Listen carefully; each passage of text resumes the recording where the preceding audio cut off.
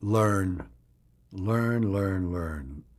But most importantly, learn what one of your major resources is, and that's the actor.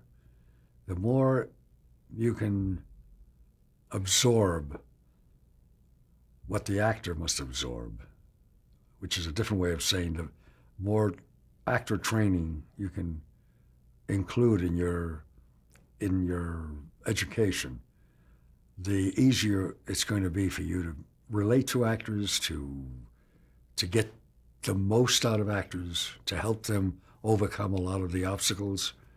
It becomes a very, very valuable and very necessary credential to have as a director.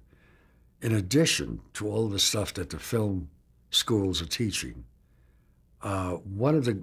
unfortunately, one of the biggest omissions is the actor training that should be part of directing 101. The emphasis, unfortunately, has been a little lopsided toward the use of camera, the f-stops, all of the film stock. These are all valuable, but they are not necessarily the full responsibility of the director as much as it is the responsibility of the director of photography. The director has to know camera.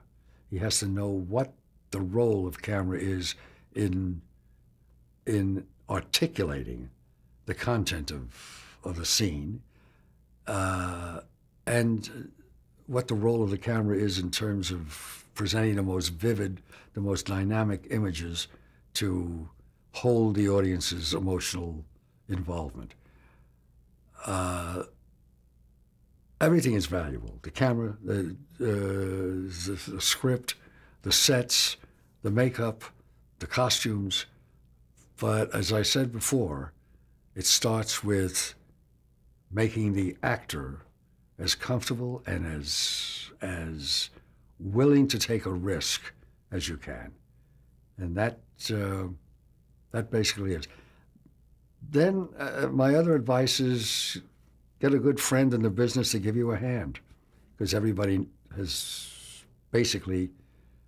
needs that.